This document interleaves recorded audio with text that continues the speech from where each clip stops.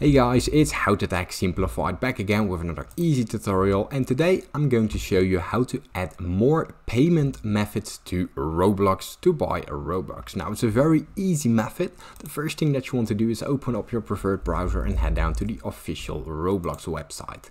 Now from there you log into your existing account in the settings, and from here you head down to the settings. Now inside the settings you got a tab called payment methods, and when you press add, as you can see, you can only add a credit or debit card. There's nothing else. Now let's say you want anything else, a other payment method that's not there. Then now you can go to Roblox, and here you can buy a Robux. Now let's say you want to use a different method as well that isn't noted here. Let's say you want to do other, and all you can do is let's say these options, and you still can't use the thing that you want. Now what you can do is actually go back to the Robux tab, and from here you can press the Robux package, go down and open another tab and press buy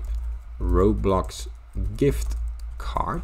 And what this will do, it will come up with the most local websites. Now let's say I'm Dutch, so here are all the Dutch websites, and I can simply buy a Roblox gift card right here, or head down to my local shop and buy it with cash, and from there I can actually redeem the Roblox card from here. Now this way I can use whatever payment method I want, and I'm not stuck with the payment methods that Roblox gives us. And this is very easy.